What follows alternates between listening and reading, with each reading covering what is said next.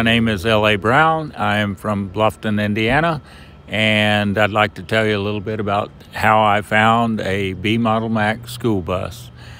One of my friends just happened to see it on Facebook.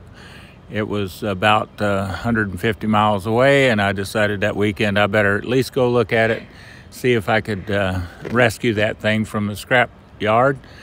I went up there. It was northwest of Chicago, and in the backyard, trees grown up around it, lots of trash everywhere, other buses and things that they had scrapped and left. Anyway, so made a deal with the owner and went back the next month. It was quite a challenge to get it out of the yard. It was extremely muddy. Cut the trees down. Had to hire a wrecker to finally pull it out. We took our lowboy and went up and got it. And now I'm the proud owner of a 1960 B model Mack school bus. The serial number on it is something 33. They ordered a total of 36 of that particular bus, and so mine is close to the top, but weren't very many made. I do collect B model Macks.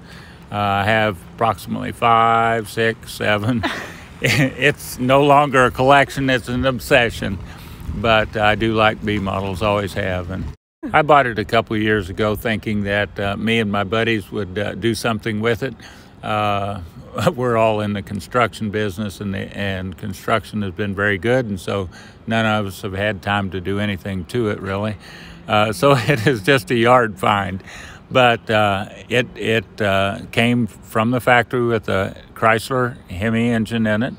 It does have the Mack 5-speed transmission. It's got a Mack rear end in it.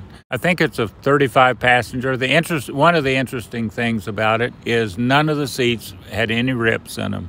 The guy had put newspaper over the windows, and so it did not fade inside, and probably saved the material from deteriorating. But like I say, the interesting thing is that kids did not cut the seats up like they do nowadays. And but it was full of junk.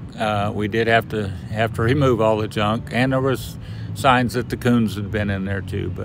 But all in all, the Mack part is really solid. The bus part is not quite so much.